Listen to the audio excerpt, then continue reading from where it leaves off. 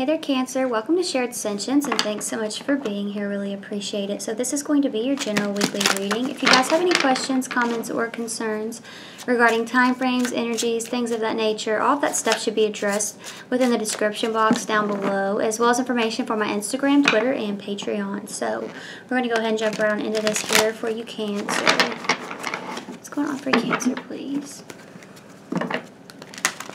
What's going on for Cancer?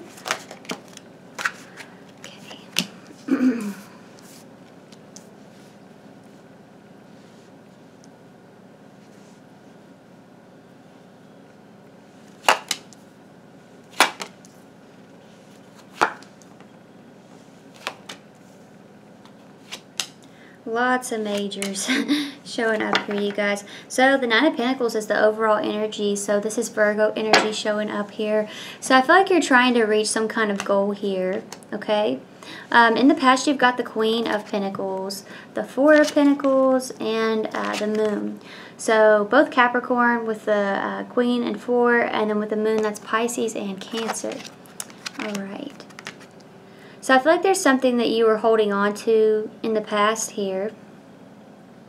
It could have been a person, but I feel like it's a skill, or I just feel like it's power in general, honestly. We're going to clarify this, though.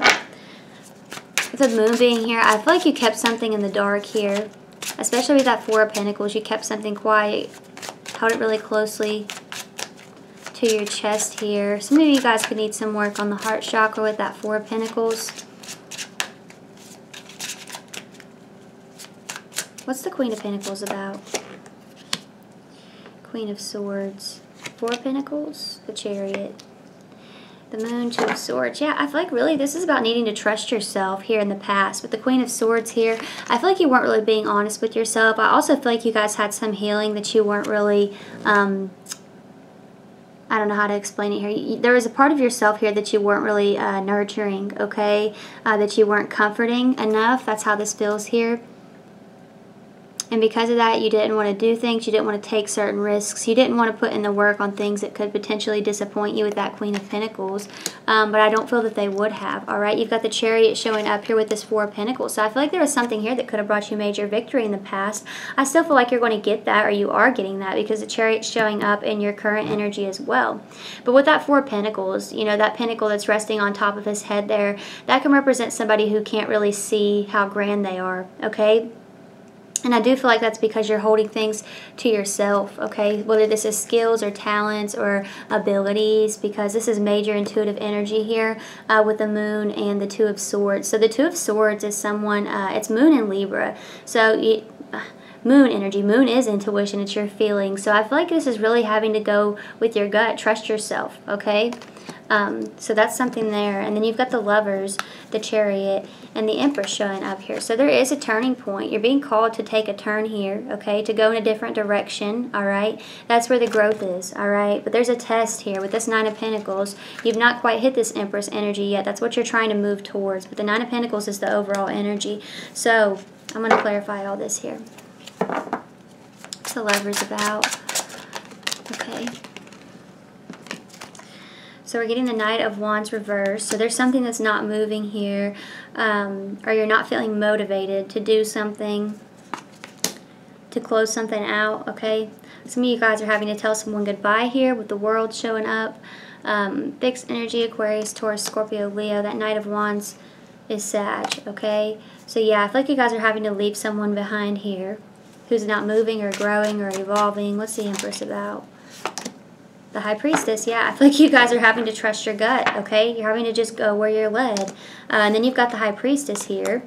Pisces energy with the Tower. Scorpio and Aries and the Five of Pentacles. Okay?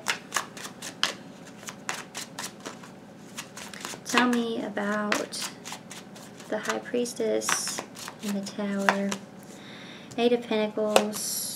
8. So the number 8 is going to be significant to you guys right now. 8s can represent abundance. They can also represent balancing spiritual and material aspects of your life as well. So that could be something that you're doing here too. Because while you realize that we live in a 3D world, I still feel like you're getting to know yourself with this Eight of Wands. There's no figure present here in this card, but I do feel like you're having to say goodbye to a person in order to do that, okay? In order to get to know yourself and get to know where you're supposed to go. That person can't be taking up space on your path. So then you've got the Five of Pentacles showing out here.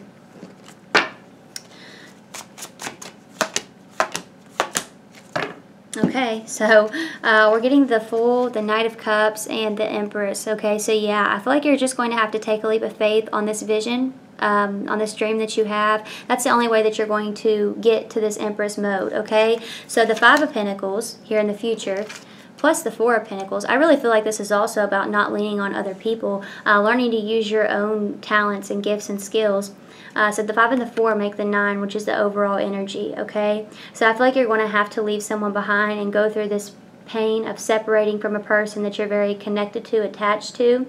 I'm not sure why that is, but there's somebody here that, you know, is not moving or growing or evolving, and they're kind of holding you back. So that's someone that you're having to say goodbye to. So, I mean, after that, I feel like you're going to be getting everything you want and more with this Empress showing up here. It's shown up here a lot, so that's what I'm seeing here for you guys. Trust your gut. That's been an overall theme of a lot of these readings, actually. And what else? I was going to say something else. Oh, there are other readings over on Patreon, so if you guys want to check those out, feel free. There is a link to the page down below in the description box, but if this is where we part, I want to thank you guys so much for watching and supporting me, and you guys have a great week. Bye.